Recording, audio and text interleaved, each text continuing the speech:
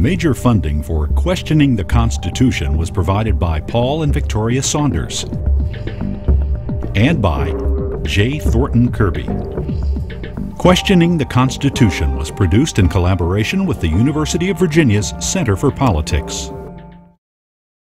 It's looked at as the gold standard by not only, people here who bother to take a look at the Constitution, but also by people throughout the world who are trying to get their governments in place. It doesn't take very long to read the Constitution. Any of your viewers, look, there it is. That's not a very big thing to go ahead and read. It's all in there. People in power will not protect our democracy for us. They have power. They like power. Democrats want to get their way. Republicans want to get their way. People have to push back and remind people of what these constitutional principles are. I think there are things that should change when I look at the Constitution. And I think there are things the Constitution should put in place. I think probably it's time to revisit the Constitution. Jefferson said, very appropriately, a little revolution now and then is a good thing. And indeed it is. It applies as much to our time as it did to his.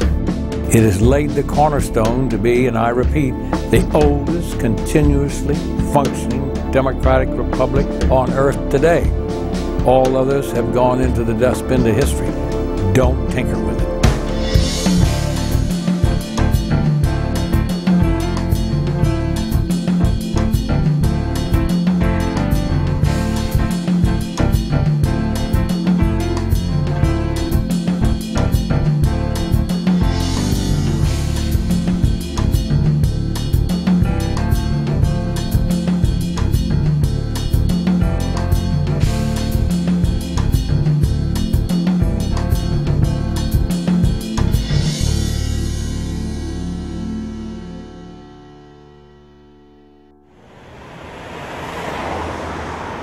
The Constitution, in a sense, provides the conscience of America. And what that means is that the Constitution has these values about how we live together as Americans. We respect our institutions. We tolerate these opposing views, even though we fight like crazy for them. We don't feel that it's always winner take all. It's easy for us to just say, I want my way, I want my way. I want to get this in the budget, I want this, I want my way on immigration, I want my way on gay marriage, I want my way on this, I want it on this. It's hard to remember that there are other people in America who don't share that view, and that the Constitution doesn't say, I the people, it says, we the people. I think the Constitution on the whole is a marvelous document, and it achieved what the framers set out to achieve at the time, which was to create a country strong enough not to be reconquered by the European powers, and that was really what was on their minds. Their Constitution, however, was marred by really, really unconscionable compromises, which they knew at the time were not right. We still labor under some of the effects of those unforgivable compromises, and we need to address it. Our Constitution goes off the rails much more often than people realize because they have been taught that it's perfect. And God knows it isn't that. When I think of the Constitution and what it means to me, I got to back up a little bit, because if you look at the preamble, it says, we the people, in order to form a more perfect union. And it begs the question, who are we the people? It wasn't we the people, Native Americans, at that point that the Constitution was written. But I've never lost the dream or the hope, and I've begun to see the reality that the Constitution does apply to me. I can go into public restaurants and have a meal. I can go into public libraries and check out a book. Those things are very near and dear to me because in my early years I couldn't do that. I couldn't go in public restaurants. I remember going to Oklahoma as a kid to see my brothers graduate from college. And we went to this service station, and I had to go to the bathroom. And the bathrooms were labeled white and colored. I said, Dad, where do I go? I said, there's no place for me to go. And I was like 6 years old. Of course, he said, son, come with me. And he fixed it. But the bottom line is, at that point in time, I was denied some basic rights that the other people took for granted. So the Constitution, I love it as it becomes more actualized. I see my place, and I defend it. When it really hit me, probably what the Constitution really meant to me personally was when I came to West Point. I am walking where people like Grant and Eisenhower and MacArthur have walked. And here am I, you know, a little Hispanic girl from New York City, taking the oath to support and defend the Constitution. It is an empowering thing to take upon ourselves, each one as citizens in the military, as civilians, this enormous responsibility that the Constitution places on all of us, because it comes from this idea that the government is of the people, by the people, for the people. In 1787, I'm told our founding fathers did agree to write a list of principles for keeping people free. When I was a kid, there was a children's show that sang the Constitution. Schoolhouse Rocks, that's right. It's phenomenal, and how that left an imprint, still to this day. We the people, in order to form a more perfect union, establish justice, ensure domestic tranquility. I love it. It's good stuff. I think the times we live in now, where there's so much going on and there's so much hankering to change the Constitution, to do this to the Constitution, I think people need to fundamentally understand and appreciate it for what it is, as it is. United States of America.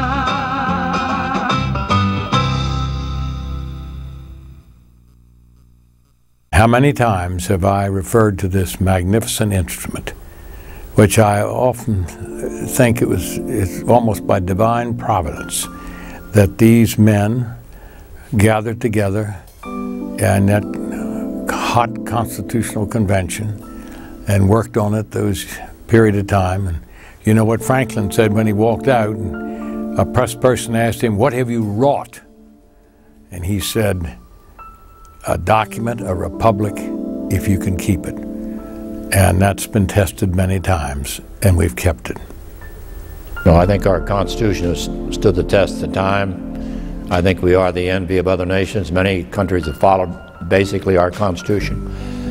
The three separate branches, I think, are pretty well clearly defined. They're co-equal. And the checks and balances, sometimes I think there are more checks than balances, because the way the Constitution is drafted, you know, things proceed very slowly in government. Maybe that was the intent of the drafters, but sometimes things never seem to get done. People often say it would be wrong to change what the founders did. They need to go back and read what the founders said. They were pretty consistent about expecting us to have regular constitutional conventions.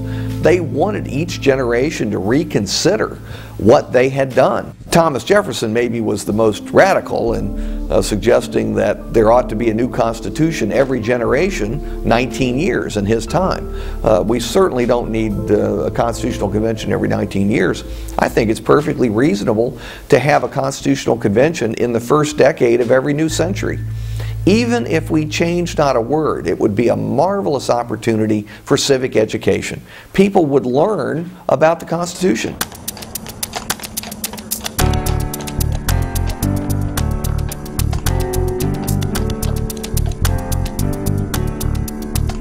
The Constitution serves more than one purpose.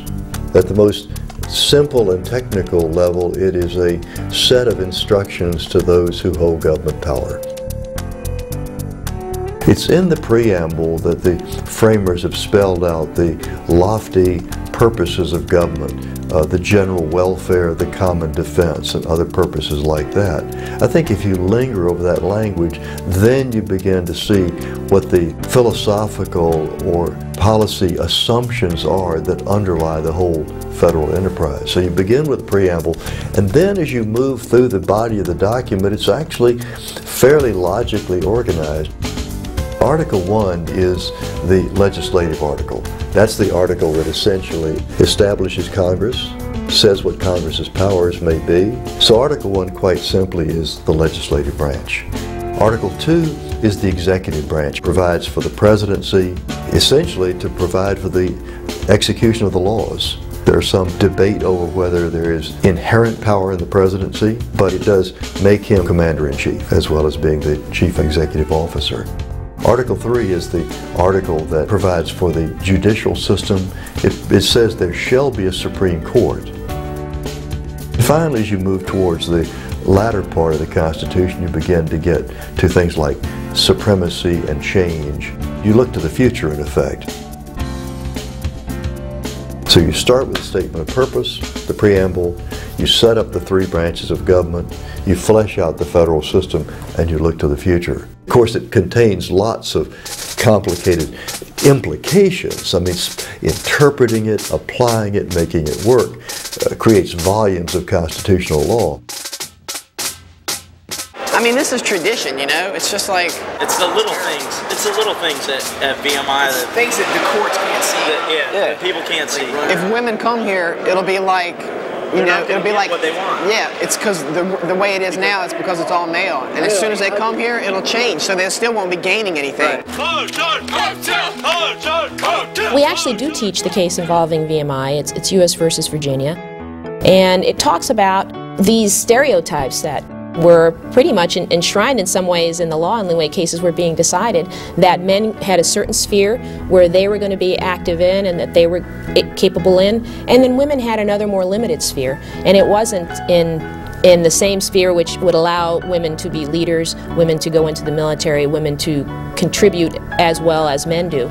In the VMI case, it was the Department of Justice that was suing the state of Virginia on behalf of all the citizens of Virginia, and particularly those young women who wished to avail themselves of the educational opportunities at Virginia Military Institute, which was a state institution. The VMI case was an opportunity for actually Justice Ginsburg, who had been one of the champions of women's rights in the 70s, and case by case as an advocate, litigating in front of the Supreme Court. Now she was on the Supreme Court, so she was able to write the majority opinion there. And so that's just one of those examples where a very difficult and controversial at the time decision is made. Now we can say whether we agree with the decision or not, or whether we agree with the rationale or not, but as Americans we all agree the process is that the courts will determine that, and that the Supreme Court will be the ultimate arbiter of what a phrase in the Constitution means.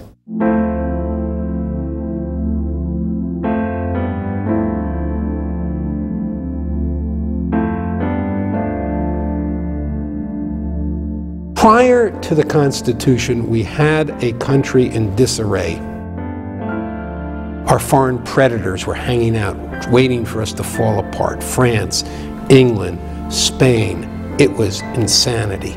Washington, Madison, Hamilton, Jefferson all bemoaned the possibility of maintaining a nation. The Constitutional Convention is a model of compromise. And these were people as diverse, relatively speaking, as we are now. They came from different religions which actually had meaning. They came from states that were as distant and different as nations are today, and they did not like each other. But they understood the great need to create the we, so they made many compromises. You have to imagine when the framers were working on what became our Constitution, the challenge that they were confronted. Frankly, didn't yet know what a Constitution ought to look like. How do we write this Constitution, give the government the powers that it needs, that we think it needs to make America a great nation, but at the same time quiet the doubts and fears of people who said, no, that much power is bound to be tyrannical. James Madison was certainly one of the key figures. He came up with a plan and took that with him to Philadelphia. Many parts of Madison's plan were not finally adopted, but Madison had the political sense, the tactical sense to realize that he would have to make some compromises, and the main thing was to come out of the convention with a plan that worked. He proposed and wanted representation in the Congress to be based on population. The more people in a state, the higher their representation in Congress. Other people at Philadelphia, in particular from the small states, were worried that the big states like Massachusetts and Virginia and New York would basically swallow up the rest of them, and they would be outvoted, outnumbered, and therefore they would be threatened by that kind of arrangement. So the counter-proposal at Philadelphia was essentially a plan that would have given each state equal representation. The middle ground, in a sense, was fairly obvious. We'll split the difference. We'll have the House of Representatives based on population. We'll have the Senate based on states' equalities, and therefore both the people and the states will somehow both be represented in the legislative process. On the executive, that again was a compromise. They weren't willing to go as far as to have a popularly elected president. This was not the mindset of 18th century framers, but they also thought they should not have the president elected by, let's say, the Senate or by Congress, because that would make the executive dependent upon the legislative branch, and that would not be a sufficient separation of powers. As the convention moved along, they finally came up with what we know as the Electoral College, a very cumbersome and awkward kind of arrangement. It actually made more sense at the time because smaller country, leadership knew each other, and they certainly knew that the Electoral College would get together, and they knew who the first president would be. It was going to be George Washington. Well, that worked all right for a time or two, but as we know today, it's a little bit hard to explain or justify.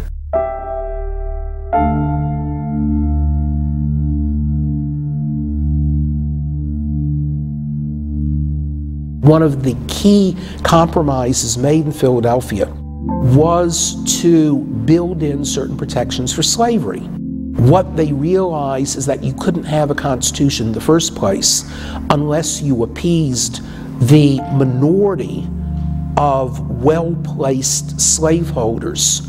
The southern states wanted to have power in Congress proportionate to their population.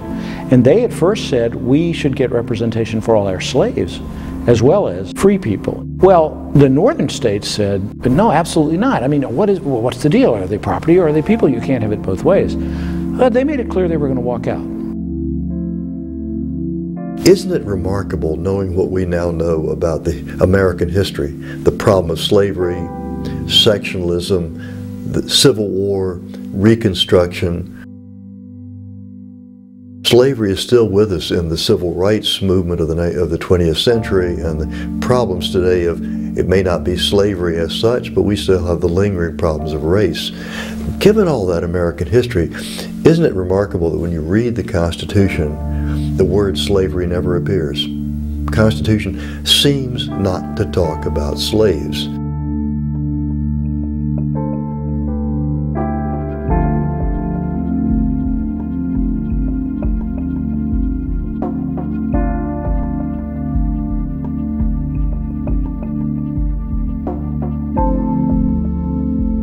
The framers of the Constitution agreed to what is called the 3/5 compromise, namely that in deciding the basis of representation in the House of Representatives, that you would count not only free population, but 3/5 of other persons being a euphemism for slaves. So the southern states wanted slaves to be counted one-on-one to swell their population. Northern states would have preferred that slaves not be counted at all. And so finally they just, in effect, came up with this 3/5 compromise, so that the text of the Constitution talks about 3/5 of other persons. That, of course, is now a moot point. I mean, that language no longer has any legal effect because of the 13th, 14th, and 15th Amendments, but it's still in there. We, the disinherited of this land, we who have been oppressed so long, are tired of going through the long night of captivity. And now we are reaching out for the daybreak of freedom and justice and equality. In the Civil Rights Movement, there's a great moment. It's December 5th, 1955. The first meeting of the Montgomery Improvement Association is being held. This is the beginning of the bus boycott. Rosa Parks' been arrested 4 days earlier. People have stayed off the buses for 1 day. Now thousands of them are gathered in a church in Montgomery, and so many that thousands are standing on the street outside listening to this on loudspeaker. And this new young minister in town, Martin Luther King, who most of them don't know, never heard of, don't know anything at all about him, has been chosen the leader of this group, and he has to give the reasons why we're here. And in a relatively brief speech, maybe 20-25 minutes, he says something that's just so powerful. He says, we're not wrong, because if we are wrong, the Supreme Court is wrong. And in 1955, no black people think the Supreme Court is wrong. And the year before it has just ruled against segregated schools. How could that be wrong? Then he says, if we are wrong, the Constitution of the United States is wrong. And nobody then or now thinks the Constitution is really wrong. And then he says, if we're wrong, then Jesus Christ is wrong. Of course, when you're speaking in the Holt Street Baptist Church, there's nobody there who thinks Jesus Christ is or ever could be wrong. But it's this endorsement of the Constitution, this embrace of the Constitution that that King articulates, but that everyone in the room, no matter how unlettered they may be, embraces with him. And we are not wrong. We are not wrong in what we are doing. If we are wrong, the Supreme Court of this nation is wrong.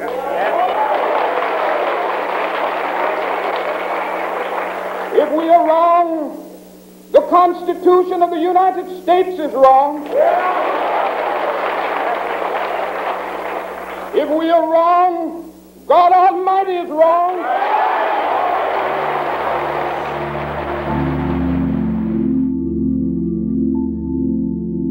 He knew from that basic American understanding of it that this is the document that says I'm a person. And as a person, I have all the rights every other person has, no more, no less. And the fact that I now have less means that I've got to use this document to make sure I have an equal amount. It took a long time for the country to come to a consciousness that we've been treating a portion of our population badly.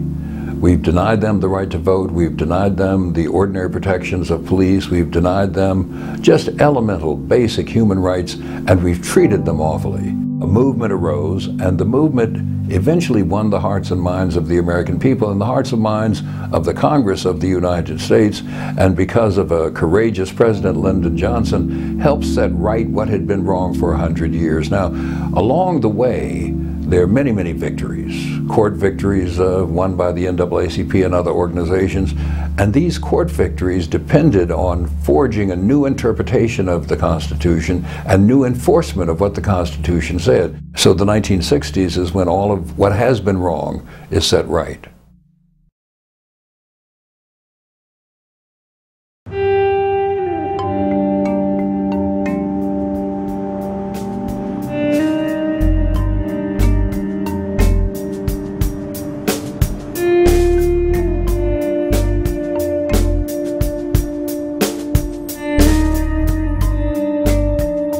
The delegates at Philadelphia were, on the one hand, I think, statesmen. They understood the needs of the nation, but they also had to take the package back to their respective states and sell it. And the states were required to ratify the Constitution if it was going to go into effect. The Philadelphia Convention didn't provide for a Bill of Rights. The so-called anti-federalists, those who were opposed to the new Constitution, who thought it dangerous and tyrannical, seized on the issue of the lack of a Bill of Rights. Madison and the other proponents of ratification were obliged to agree, look, just let's ratify the Constitution and we will undertake to add a Bill of Rights. It was a very close call. I mean, Virginia and New York nearly defeated it. If Virginia and New York had not ratified, they would be obliged to go back to the drafting board, and it's not at all clear that a second time around they could have actually brought a constitution into being. So the states did ratify, and at the first Congress, Madison, as a member of that Congress, was as good as his word. He undertook to see that a Bill of Rights was proposed. Of course, those were amendments that had to be also ratified by the states, but they were. So that's how the Bill of Rights came into being. And we simply take them for granted, as surely they must have been there from the start.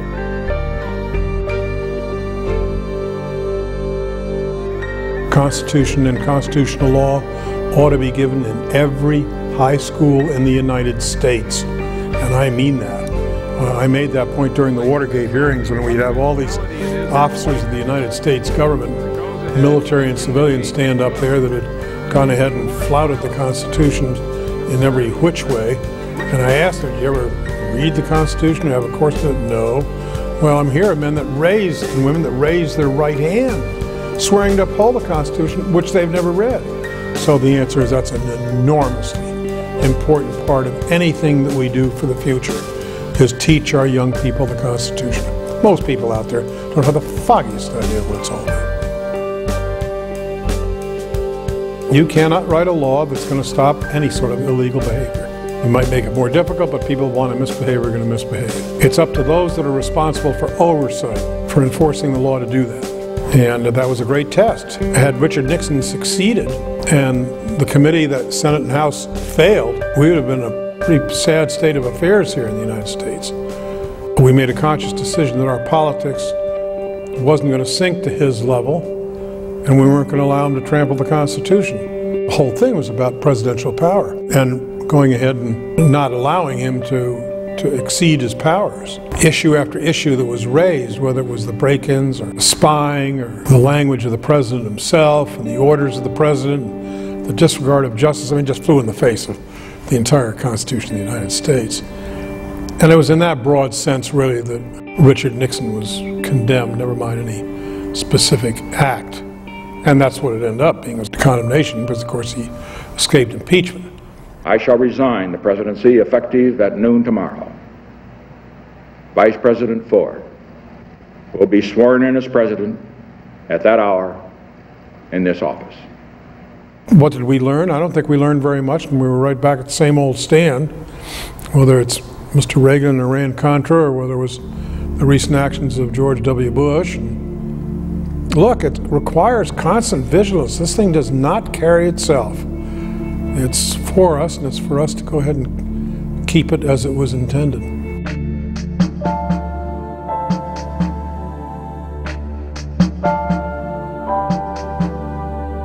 One of the most important duties you have is to first, I think, understand the documents that gives you the rights that you claim you need, that you want, that you're entitled to, and understand why that is and how that comes about. It's a great process, I think. I'm just, I'm kind of old-fashioned that way. I'm just, it works. Why you want to change it? It works. Yeah, I'm sure there are decisions in there that the Supreme Court will interpret and, in my view, misread in the Constitution, for example, with respect to Roe versus Wade. This whole privacy right does not exist, in my view, in the Constitution. That's the upside of it, is that you get to go back and forth, and over time, those hot issues, Roe versus Wade from '73, will get worked out. Here we are some 35 plus years later, and people's attitudes and perceptions have changed and are changing. That's a living debate that we can have. I don't need to change the Constitution to prove the point one way or the other.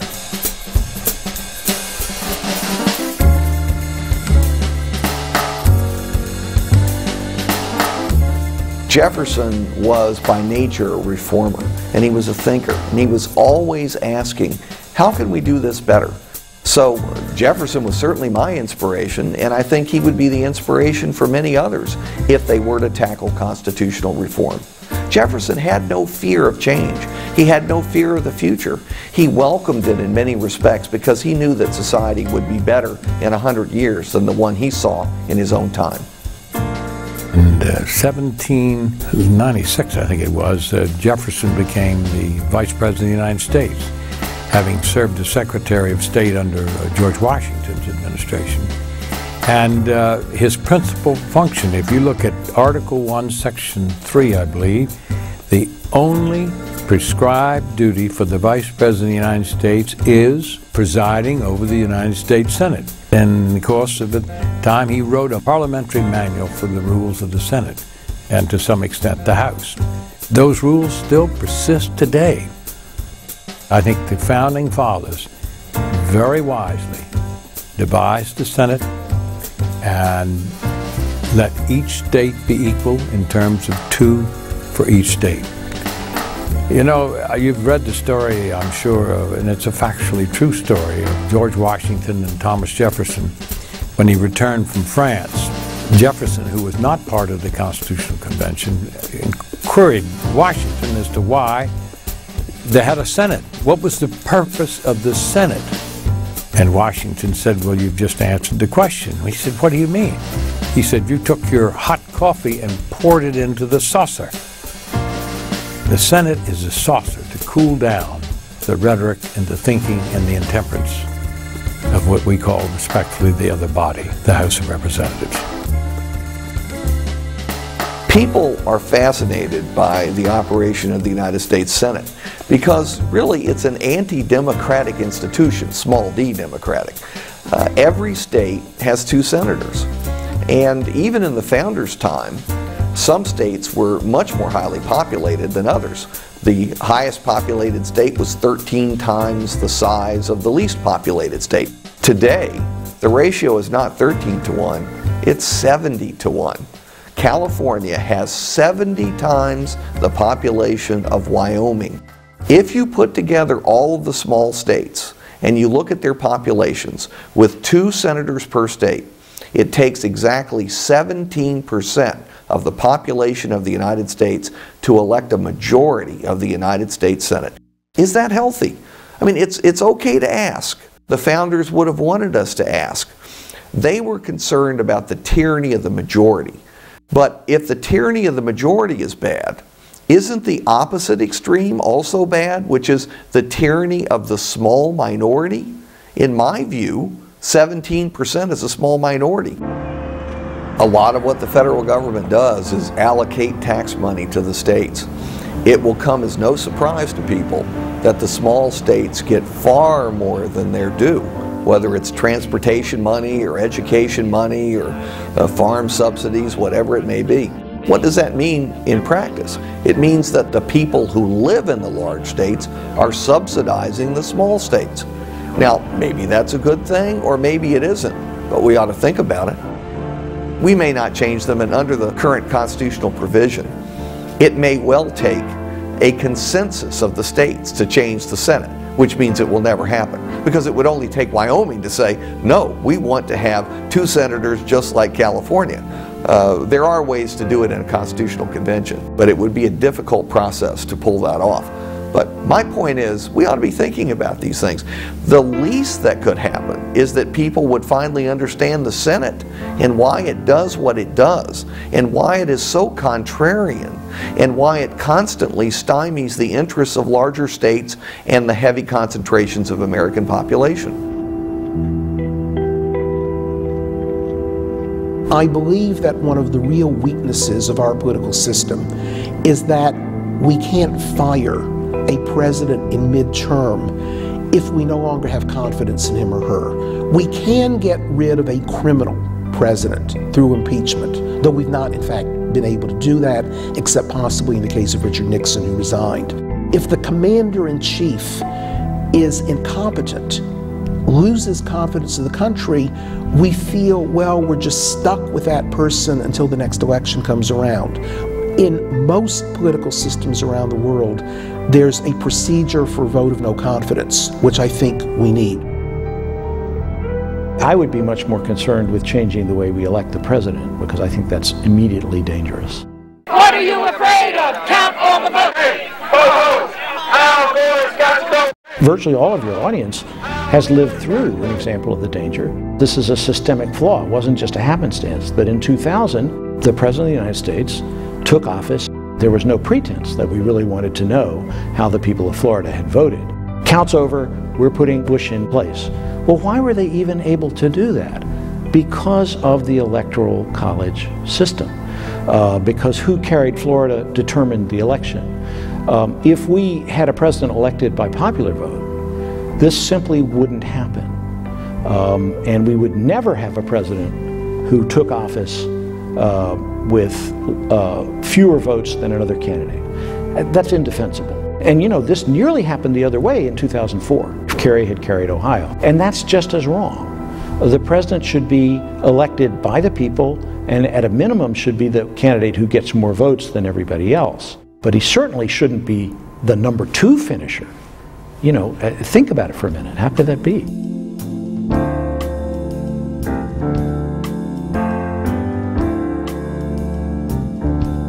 The United States has the most difficult to amend constitution in the entire world. People might remember that it takes 2/3 of each House of Congress and 3/4 of the states. This means that in order to win what I call the amendment game, you have to get 67 votes in the Senate, whatever 2/3 of 435 is in the House, plus a minimum of 75 state legislative houses. That's if you want to change the Constitution.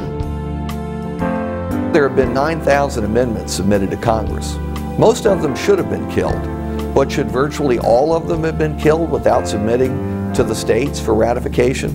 There were a lot of good ideas in there.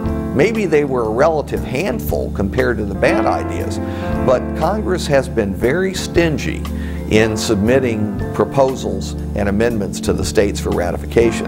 I went back and checked from the time I entered the Senate in 1968 until I left in 1996, and I think there were 35 or 40 attempts to amend the Constitution. I supported DC statehood, which didn't make it. It was only ratified by, I think, 16 of the required 38 states. You can go down the list. Balanced budget amendment, voluntary prayer in school, line item veto, abortion rights. Some of those things I think should happen. Others, I just assume they didn't happen. One of the first pieces of legislation I worked on was the voting bill, the amendment in '78 for the DC residents to get the vote. And it went through the, you know, it was just fascinating to be that close to it and watch this process unfold. The negotiations and the arguments and the threats and all that just to get it out of the Congress.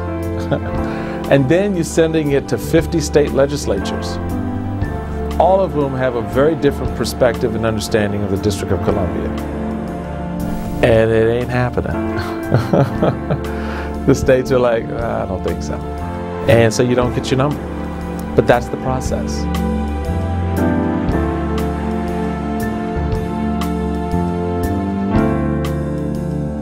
We tried to get an Equal Rights Amendment put into the Constitution because if you take a close look at it, you know, women were almost left out. We got the 19th Amendment to vote.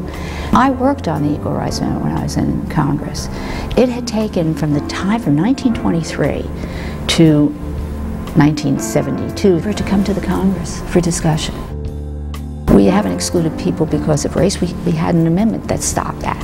But let's stop excluding and discriminating against women because of gender, and let's put it in the Constitution. Had it passed, it would have been a great step forward for human rights, and I think for relationships between men and women in this country, but it failed. I guess the procedure, at least from my knowledge, seems to be okay. Everybody has a say. Everybody has a chance to say yes or no. The founders wanted to see some limitations on Congress. So in Article 5, they provided us with a second means of amendment. And really, for many of the founders, it was the preferred means of amendment. It was to provide the states with direct access to changing the Constitution. 34 states, under our current system of 50 states, can request that the Congress call a constitutional convention. Congress has no leeway. It must call a constitutional convention, and it really has no role in that constitutional convention. That's up to the states.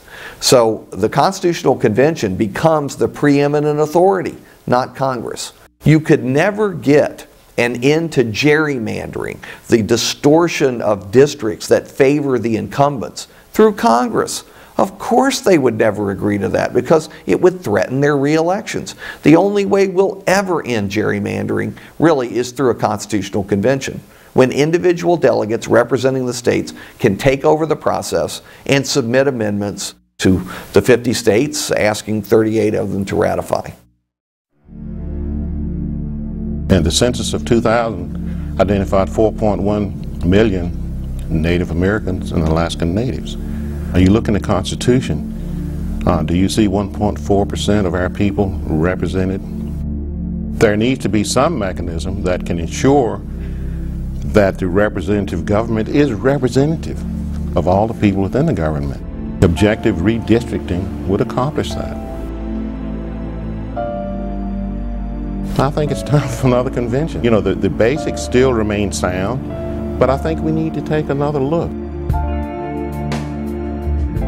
One of the things I fear about having a constitutional convention in a time of crisis is that the momentary concerns, understandable momentary concerns about national security, will pressure people, persuade them to make massive changes in the basic structure that would compromise individual rights and equality rights and expand the power of the executive for the future, not just for this temporary passing crisis.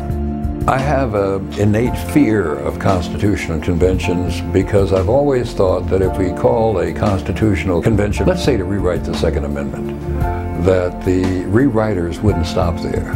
And they'd rewrite something that I think is absolutely perfect and change it to something that was harmful and bad. So, flawed as it may be, I'm willing to have it stay as is until I can hear a convincing argument that will change only this bad thing or only make this unclear thing more clear than it is now, and we won't do anything else. If I could have that assurance, I'd say go ahead. People forget that a constitutional convention is not the final word. The states are always the final word. Every single word change of the Constitution coming out of a constitutional convention must be submitted to the 50 states, and 38 states must approve. How many Democratic blue states are there? There are 18. How many Republican red states are there? There are 24, the other states being competitive in purple. Well, if the Democratic states hang together as they would to defeat any conservative change, nothing will be ratified. If the 24 Republican states stay together to defeat any liberal change, nothing from the left will be ratified. So much of the fear that people have about a runaway convention is just insane. It's absolutely untrue. It's not justified by the facts. It is our fear of the future, and it has become our fear of one another. I'd much rather have somebody look me in the eye and say, you know, I think we have a terrific Constitution. I think the Electoral College is great. I like the Senate and the unequal representation. So everything you think is a weakness, I think is a strength. I'd obviously disagree with that person, but I'd rather have somebody tell me that than say, you know, I think you're probably right. You really have identified a lot of weaknesses in our political structure. But you know, I just don't have enough faith in my fellow Americans that they're capable of being as temperate and rational as you and I are. I think a constitutional convention is inevitable at some point. When that point will be, no one can say. It may be after a crisis, maybe a very unsuccessful foreign war or a terrible depression. There may be something that triggers a re-examination of American society. But we hope the American Republic goes on forever, for centuries and centuries. And at some point, the system, frankly, is going to deteriorate enough so that intelligent citizens will demand a new convention.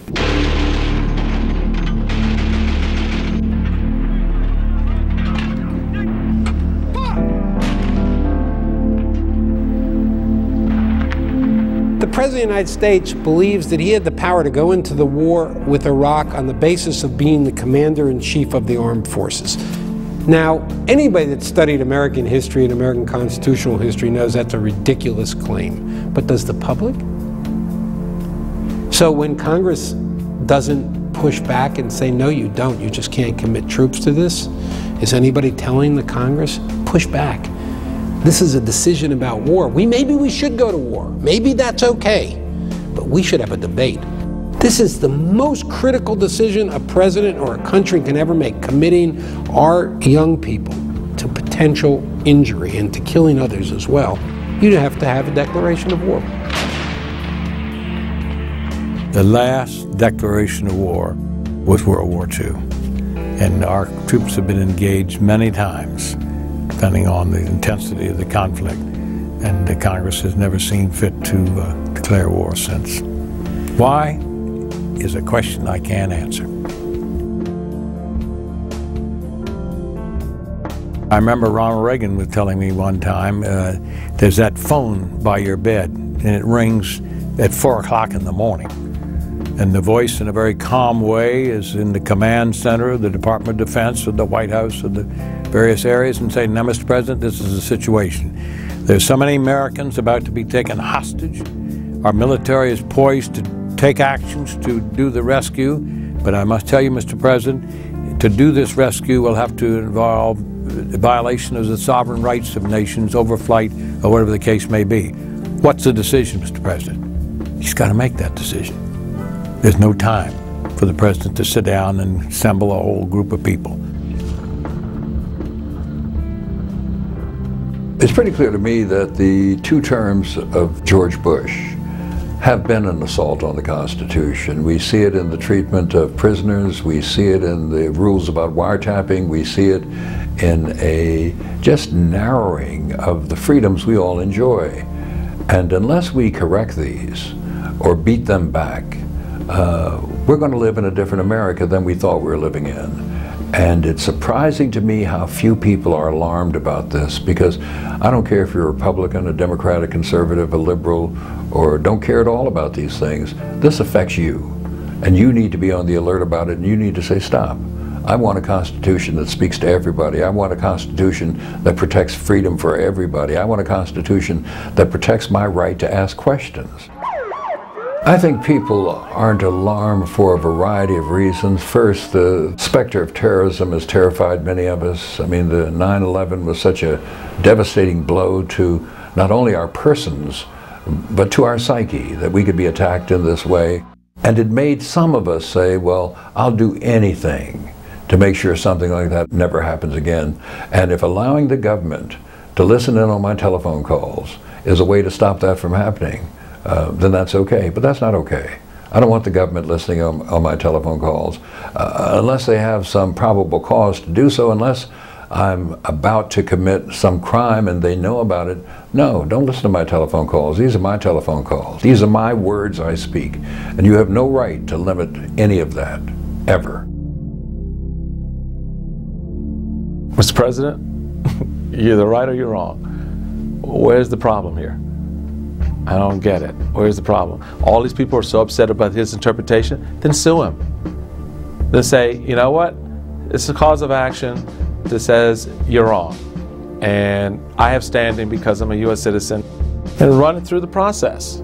You don't get to skip over the Supreme Court and make an independent assessment of the President's judgment and interpretation of the Constitution legally. You can do it vocally, you can protest it, you can do all of that because the Constitution lets you do that.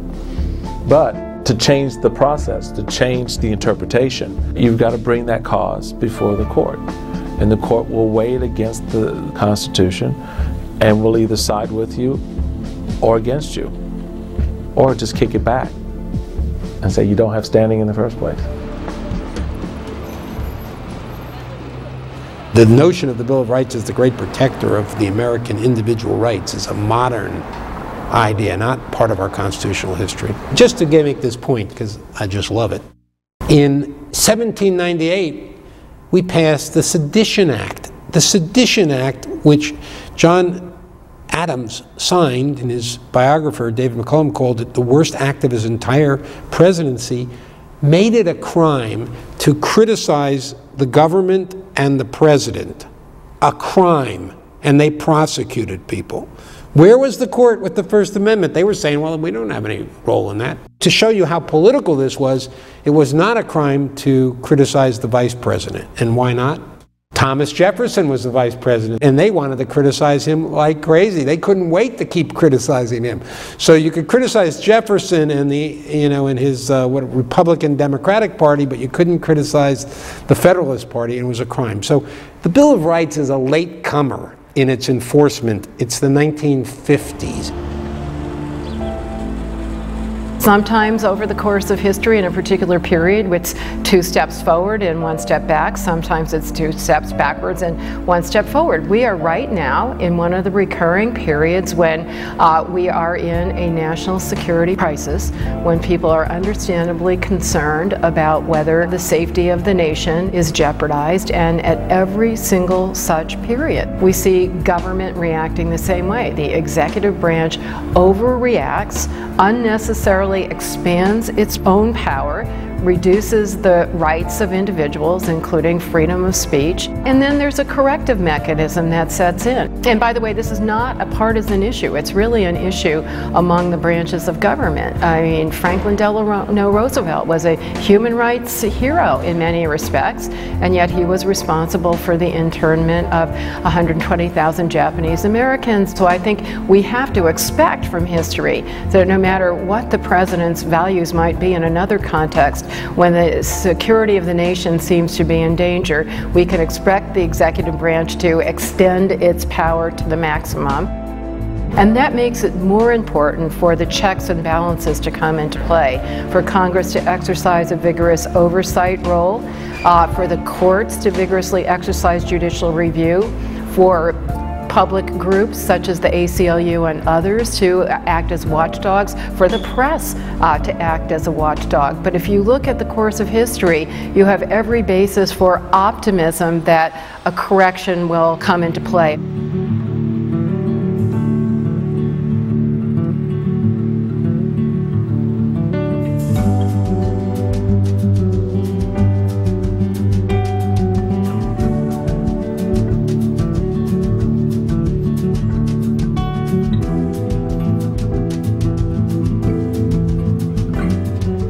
Ours is a simple, fundamental document, and as John Marshall once put it in a case, it's meant to survive the crises of generations, to survive over time. Now, to do that requires interpretation.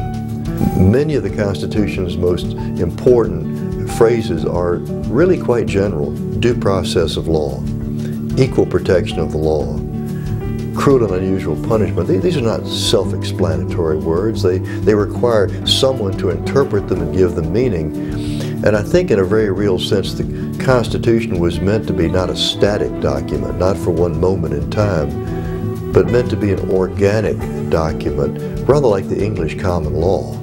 I think the framers were influenced by the sense of law as something which develops and takes on meaning from one generation to another. Madison and Jefferson in their correspondence were very fond of the phrase, "The earth belongs always to the living generation." And if one takes that seriously, and certainly they did, then it would mean that the Constitution ought not to be seen to be the Ark of the Covenant, somehow to be worshipped and never to be changed, but that as it shouldn't be just easily changed, it is fundamental law. It's not an ordinary statute, it's not in the code, and therefore it shouldn't just be subject to alteration by legislative majorities, but where change is clearly indicated, then it ought to come about.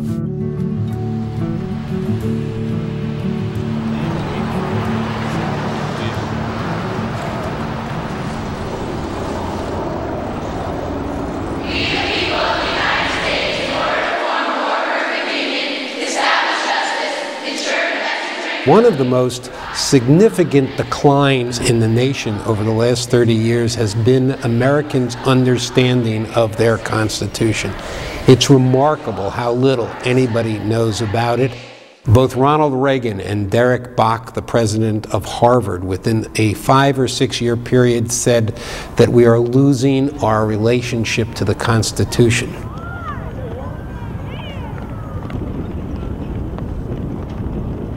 The Constitution guarantees freedom, and some people interpret that freedom as to do nothing and pay no attention to anything. So that's one end of the spectrum. But I hope that young people are guided and drawn to this magnificent document.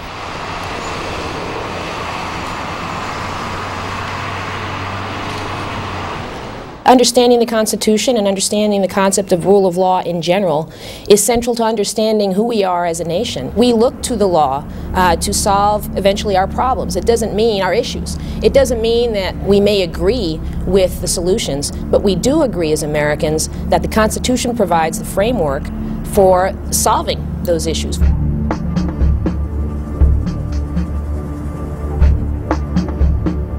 I think it is so important to have our nation's young citizens and future voters and candidates and Supreme Court justices learn about the Constitution very early, and I love the idea of presenting it to them as a work in progress, which it is. Even if it is not subject to a complete overhaul through the Constitutional Convention process, it's always subject to the amendment process. It's always subject to the interpretation process. It's always subject to implementation and enforcement, or to non-implementation and non-enforcement.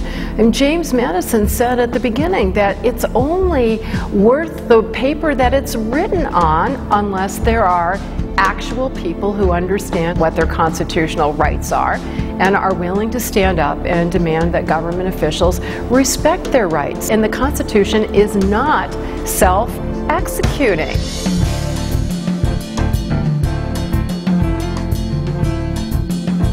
We know Senator Robert Byrd from West Virginia carries a copy around in his pocket, and I think that's good advice to everybody. Carry a copy around in your pocket and look at it every now and then and see what it says and remind yourself of how precious it is.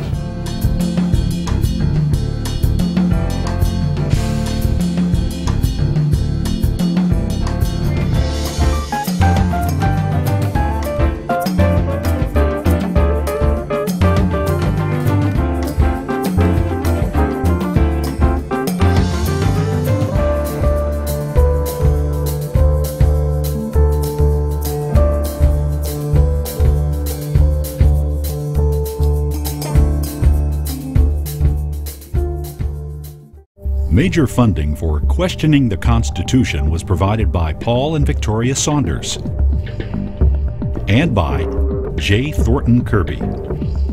Questioning the Constitution was produced in collaboration with the University of Virginia's Center for Politics.